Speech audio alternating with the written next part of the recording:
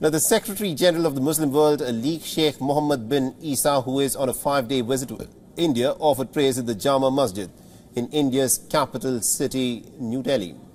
And ahead of the prayers, Al-Issa also met with Ahmed Bukhari, the Shahi Imam of the Grand Mosque in Old Delhi. Earlier on Thursday, the President of the International Islamic Halal Organization had visited the Swami Narayan Akshardham, which is the world's largest comprehensive temple.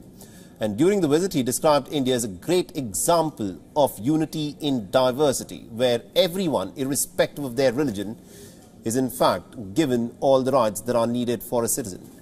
He also remarked that it was his personal desire to interact with the Swamis regarding world peace, harmony and coexistence.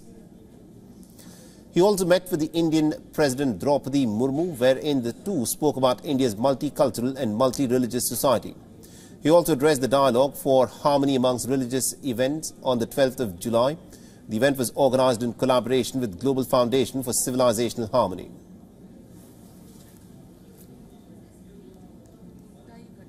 WION is now available in your country. Download the app now and get all the news on the move.